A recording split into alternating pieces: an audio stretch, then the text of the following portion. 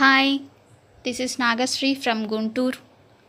మన దివ్యాంగుల వివాహ ఇన్ఫో సొసైటీ ప్రెసిడెంట్ నండి. నా మొదటి వీడియోని చాలా చక్కగా ఆదరించారు అందరూ కూడా. అందరికీ ప్రత్యేకంగా మనస్ఫూర్తిగా నా ధన్యవాదాలు తెలియజేసుకుంటున్నాను. Thank you so much. ఇప్పుడు ఒక పాయింట్ గురించి మాట్లాడుకుందామని ఆలోచిస్తున్నాను. చాలామంది బెటర్ వన్ అని కావాలని కోరుతున్నారు. అసలు ఆ బెటర్ వన్ అంటే ఏంటి ఒకసారి తెలుసుకుందాం. మన మాటల్లో మా కాన్సెప్ట్ అంతా కూడా డిజేబుల్స్ని బేస్ చేసుకునే ఉంటుందండి. ఇది ఒకవేళ నార్మల్ పర్సన్స్ కానీ ఎవరైనా విన్నా కూడా ప్లీజ్ మీరు దయచేసి బాధపడద్దు. ఇది ఎవరిని కించపరచడానికో బాధ పెట్టడాని కోసం కాదండి. మా దివ్యాంగుల పిల్లలందరూ కూడా ఆత్మన్యూనతతో ఉంటారు, బాధపడుతూ. వాళ్ళకంటూ ఒక మనిషి కావాలని, వాళ్ళ ఆవేదనని అర్థం చేసుకోవాలని వాళ్ళకి కొన్ని ఆశలు ఉంటాయి. సో దాన్ని బేస్ చేసుకునే మేము వీళ్ళని కొంత మోటివేట్ చేయడంలో భాగంగా అనుకోండి. వాళ్ళకి గుర్తు చేయడానికి అనిగా మాత్రమే భావించండి. దీనివల్ల నేను మాట్లాడిన మాటకి ఎవరైనా హర్ట్ అయి ఉంటే దయచేసి నన్ను క్షమించగలరు. బెటర్ వన్ అనేది అడుగుతున్నారు. అసలు what is the meaning of better one? అసలు బెటర్ వన్ అంటే ఏంటి? బెటర్ అంటే ఏంటి?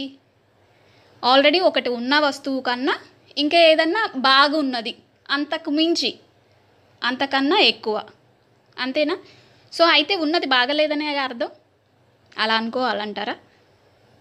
ఒకసారి ఆలోచించండి. Better better better. మేము చాలాసార్లు చాలామందితో మాట్లాడుతున్నప్పుడు మేము కౌన్సిలింగ్ ఇచ్చే ప్రక్రియ చేస్తూ ఉంటాము. జనరల్గా డిజేబుల్ పర్సన్స్కి వాళ్ళున్న మానసిక పరిస్థితికి. సో అటువంటప్పుడు వాళ్ళు చాలామంది చెప్తూ ఉంటారు, నేను ఇలా ఉన్నాను కాబట్టి నాకు బెటర్ వన్ కావాలి.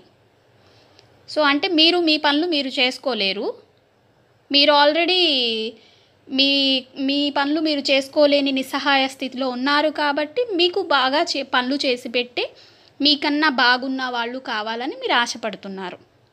అట్ ద సేమ్ టైం వాళ్ళు కూడా ఇంకా బాగున్న వాళ్ళు కావాలని ఆశపడతారు కదా. వాళ్ళేమి నాకన్నా తీసిపోయిన వాళ్ళు కావాలనో, నాకన్నా అన్ఫిట్ కావాలనో ఎవరు అడగరు కదా. ఎవ్రీ వన్, ప్రతి ఒక్కరు బెటర్ వన్ బెటర్ దాన్ మీ అంటే నాకన్నా బాగుండాలి, నాకన్నా బెటర్గా ఉండాలి. ఓకే, మీకన్నా బెటర్గా ఉండాలి అంటే మీకన్నా బెటర్గా అంటే వాళ్ళు పై స్థాయిలో ఉన్నారు, మీరు కింది స్థాయిలో ఉన్నారనే కదా. మరి కింది స్థాయిలో ఉన్న వ్యక్తులతో మరి వాళ్ళు ఎట్లా ఉండాలా? పోనీ పై స్థాయి వ్యక్తులు ఉన్న వాళ్ళతో మనం ఎట్లా ఉండాలా? లైఫ్ ప్లాన్ అడ్జస్ట్మెంట్ ఎట్లా కుదురుతుంది? ఎందుకంటే తను మీ మీద డిపెండ్ అవ్వదు, మీతో అవసరం లేదు, ఎందుకంటే మీకన్నా బెటర్గా ఉంటుంది కదా. సో మీతో ఏం అవసరం ఉంటుంది? మీ అవసరం ఏముంది అక్కడ? వాళ్ళు ఆలోచించుకుంటారు కదా. బెటర్గా ఉంటే వాళ్ళ పనులు వాళ్ళే చేసుకొని వాళ్ళే చూసుకొని వాళ్ళే వెళ్ళిపోతుంటారు, వస్తుంటారు, వాళ్ళ పనులు వాళ్ళే చేసుకుంటారు. వాళ్ళకి అసలు మీ అవసరం ఏముందిగా.